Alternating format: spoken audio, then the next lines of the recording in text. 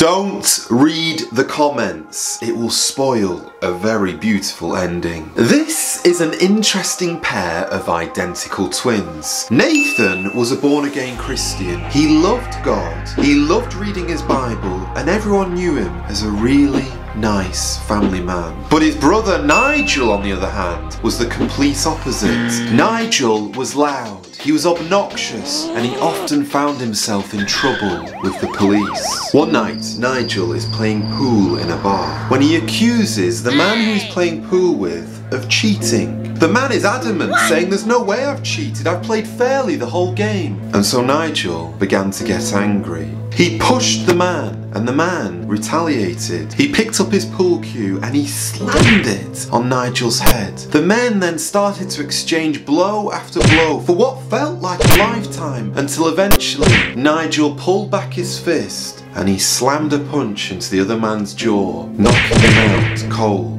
Strangely, there was actually a doctor who was in the bar that evening, and he ran over to the man that Nigel had just punched and checked him over. And to his disbelief, he found that the man was no longer breathing. Nigel began to panic, and he ran out of the bar covered in blood, and he ran to the only place he felt he could go.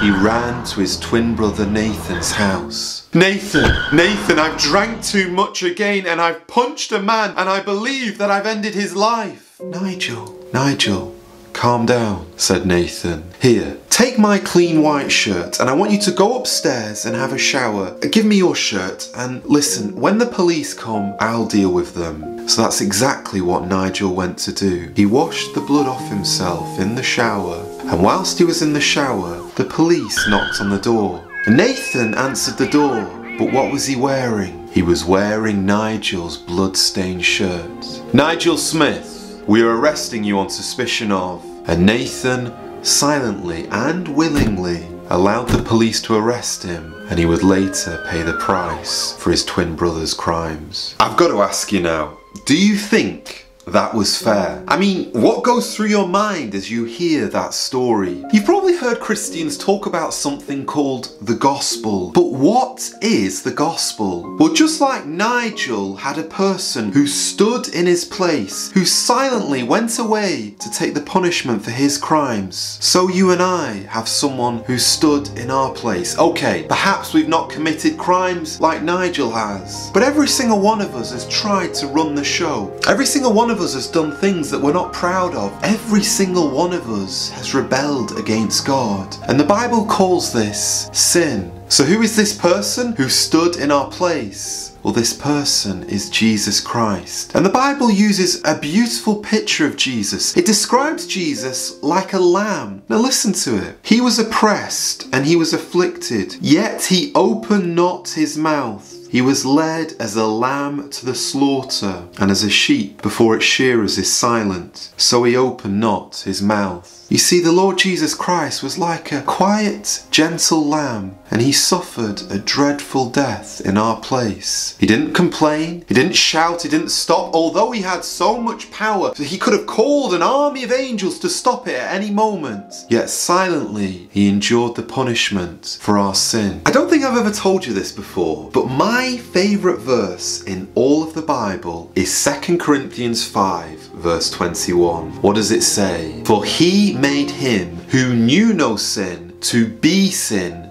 so that we might inherit the righteousness of God.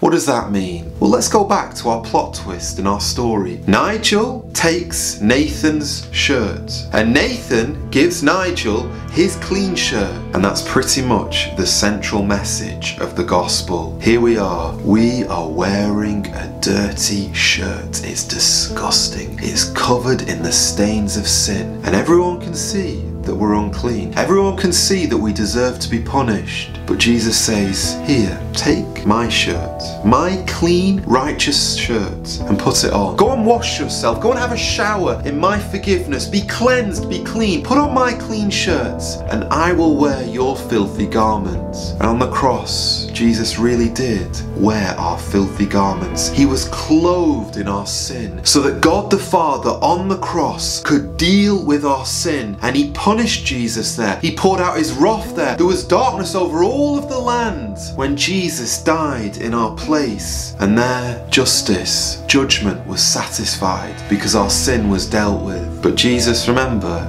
gives us his righteous, clean garment. So God doesn't see Joe's past, Joe's shame, Joe's guiltiness. He doesn't see your shame, your past, your guiltiness. He sees Christ. When a man or woman puts their trust in the Lord Jesus Christ, when they put on Christ and they wear those clean garments, is all God sees is his Son. And remember who his Son is. This is the one who made blind men see. This is the one who could turn water into wine. This is the one who fed 5,000. This is the one who healed the sick, who loved the poor, who taught amazing things. So Christ Jesus' perfect track record is attributed to filthy sinners like you and me. Isn't that amazing news? And that is why it's called the gospel. That not only are our sins forgiven, but our sins are forgotten. Okay, now I am not here to bash anyone else's religion. I'm not here to put down anyone else's beliefs. But I know some of you will be asking this question right now. What's the difference? What's the difference between Christianity and Islam? What's the difference between Christianity and Hinduism? What's the difference between a Christian and a Buddhist? What is the difference, Joe? I'll tell you. There are two very distinct differences. The first one is this. Jesus Christ was God in a flesh. Jesus Christ was very, very special. He did something that no man, no woman has ever done before. Yes, every single one of us dies. You know that. Anyone who's got a skin, anyone who's got a heartbeat will one day go into a grave and will die. But Jesus Christ, he also died just like you and I. He went into a grave, but he did something very, very interesting. On the third day, after being put inside this tomb, Christ rose from the dead. I don't know anyone else in the world who's ever done that. And if you know someone who has risen from the grave, and there's true evidence, just like there's a heap of evidence towards the Lord Jesus Christ rising from the dead, if you can show me that, well then I'll put my trust in that person. And then the second difference is this. Every other religion says you can curry up the favour of God by doing good works. If you do this and do that, well then, yes, I think you will likely get a place in heaven. Or perhaps you'll get to nirvana. But what does Christianity say? Don't do anything. Do nothing. It's already been done at the cross. And that is what all of this video is about. This one word beginning with G. What is the word I'm talking about?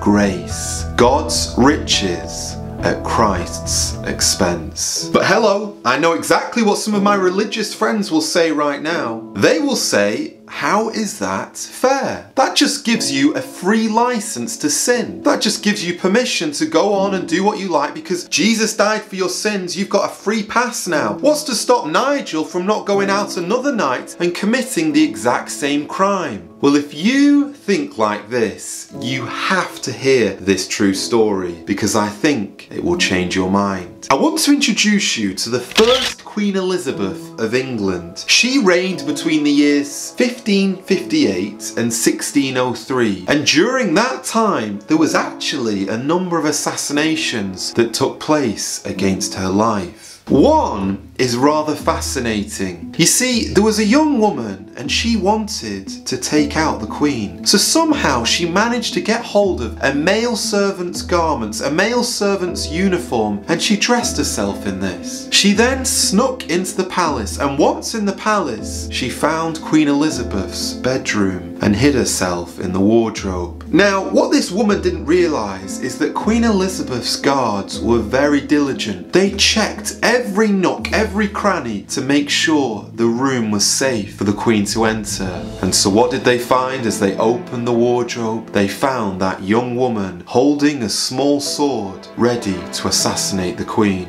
The young woman, knowing that her case was hopeless, flung herself at the feet of Queen Elizabeth and cried out, "Please have mercy on me." But the Queen looked at the young woman rather coldly and said, "If I show you grace, what will you do for me in return?" And this would-be assassin, and remember now she's at the feet of the Queen, she responds rather boldly and says, "But your Majesty, if grace has conditions attached to it, then it's not grace at all. And this actually touched Queen Elizabeth's heart, and she said, "You're right, by grace I pardon you."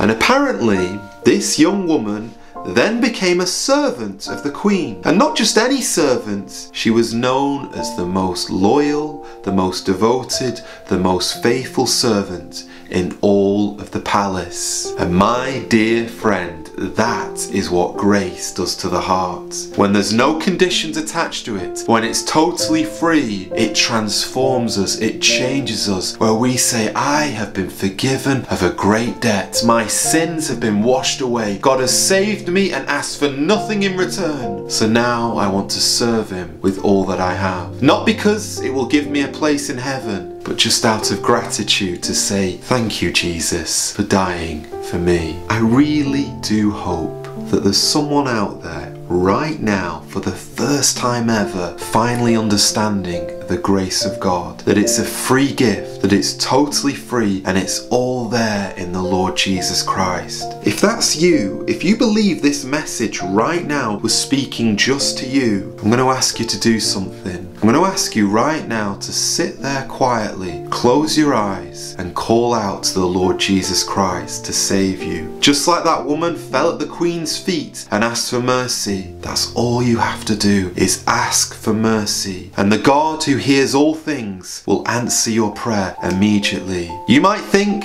I'm a horrible person. You might think I'm hopeless, no one could love me. But I want to tell you that God loves you more than you could ever imagine, and he's ready to forgive you, to save you, and to make you into one of his servants, where you'll serve him for all of eternity in his new kingdom. But perhaps I've not done a very good job. Maybe you've still got questions about the grace of God. If that's you, please would you give me a second chance? Click here and you'll see exactly what I'm talking about.